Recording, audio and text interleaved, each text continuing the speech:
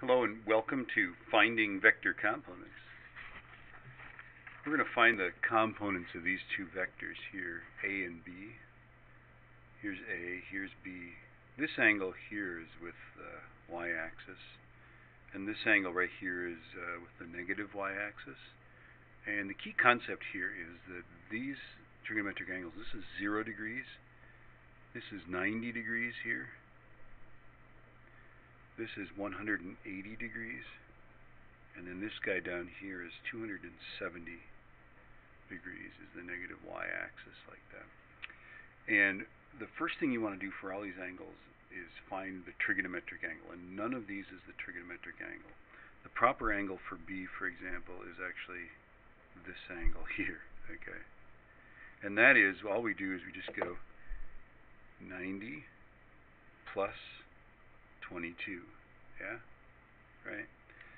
So this is 90 degrees plus 22 is equal to 112 degrees for B, like that.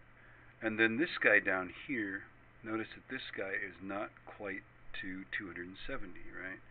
So it's 90, 180, not quite 270. It's actually 63 degrees short of 270. So it's 270 take away 63. 63, I can't, right. So 270 minus 63 is, of course, what is that, 207?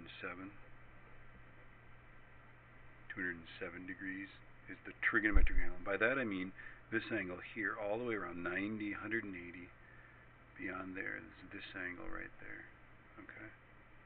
So this is the key concept. Once you have that key concept, then the vector components are just the magnitude of the vector times the angle, right? So let's suppose B has a magnitude of, say, 42 newtons or anything, right? It doesn't really matter.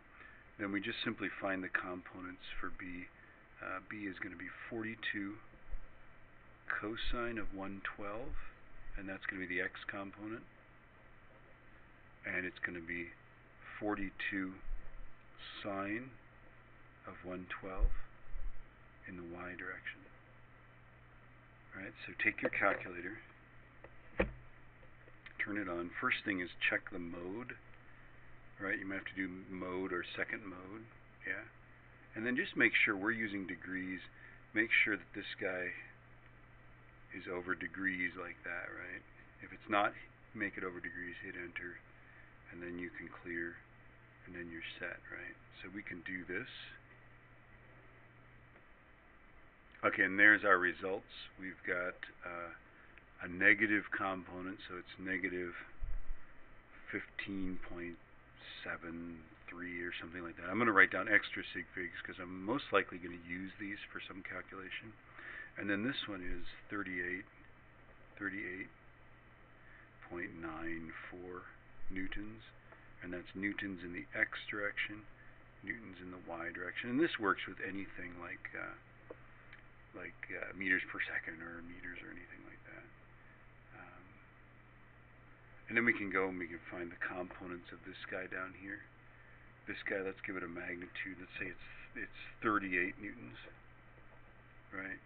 Well, then A is just simply going to be 38 cos 207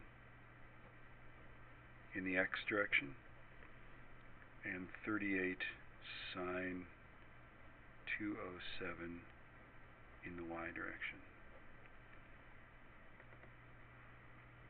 Okay, and here we are. Both of these components are negative, and this makes sense because we're down here in quadrant 3. So this ends up being negative 33.86 approximately newtons in the x direction, plus negative 17.25 newtons in the y direction. There we go.